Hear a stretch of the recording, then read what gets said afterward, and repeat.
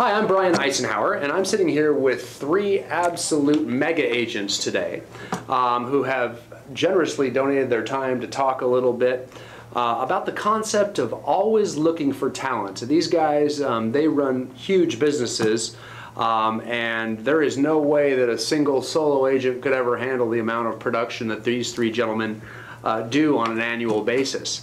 Just to give you an example of that, I've got sitting next to me Eric Craig, who is wrapping up 2015 with 34 million in sales volume. Next to him is Chip Glennon, whose team is going to close 220 units. And then Mr. Ron Henderson, who is tracking 125 units for the year. So all of these gentlemen are selling at such a high rate. These guys realize that they're only as good as their last hire.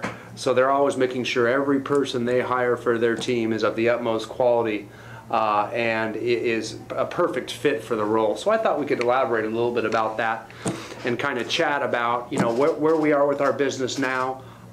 What positions are we looking to fill and how we're going about that and why? Sure.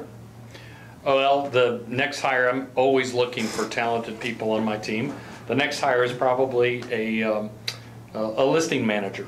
I've always been very heavy towards lead gen model, a lot of cold calling, a lot of, hunting them down. And at this point, we've decided that we need to go more into the marketing field. I've always been really light in marketing. And if we're going to do that, I need someone to handle all of that marketing. So Elizabeth Gilbert, my operations manager, is very talented in that. Yeah, I just need somebody to take the load of the listing off of her so she can focus on all the marketing for the team. Right, and you've always been prospecting based, which means you've been working the FSBOs, the expireds, just listeds and whatnot. Right. Which has kept your costs remarkably low. Right. But now we're at that production level where it seems like it's more important to move into marketing. So then we free that up on an administrative side. You can only make so many calls, and marketing will hopefully bring us upwards of 200 here in a few years. Excellent. And Elizabeth was quite a quality hire too. She was just featured on Inman News for her prowess and very proud of her. Yeah, which is amazing. So I think she deserves a little bit of help. Yep. So I'll give credit because I hired her. That's right. That's correct. That's all I did. That's the way it works. Well, okay. So we're on the lookout for that listing manager so you can further expand. Yeah, and I agree. At a certain point, a top producing team, you go a long way with lead generation and prospecting.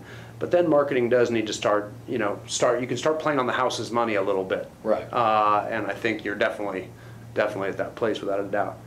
Chip, where are you looking for? You've got a big hire on the horizon. Yes, we are at the point where my team is now. There's enough people on the team. We have an immense amount of talent, really hard workers.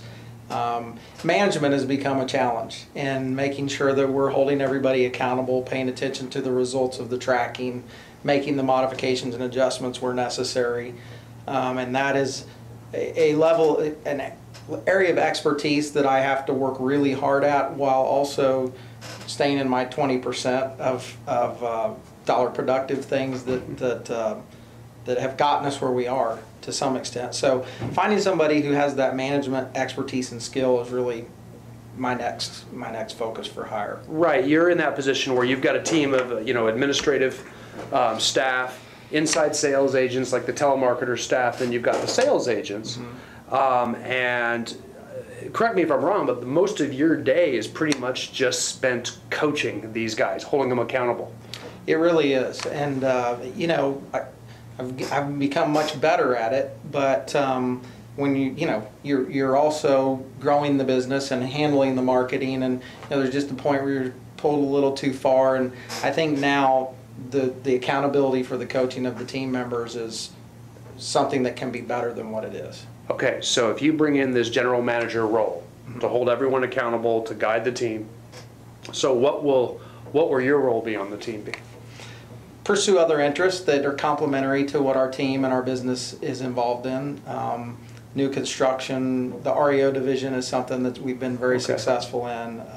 Development, auction properties, and then continuing to really look for more sales talent as well as operational talent to to expand our business. So you're looking for other pillars of your business. Correct. So that your resale side is locked down and handled. So that person's gonna actually completely manage that, so you can add other pillars, other revenue streams in affiliated real estate businesses.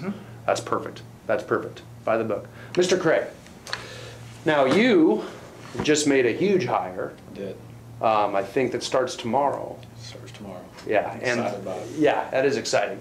So you hired the top closer, like an escrow closer or a title closer in the county, to be your administrative manager.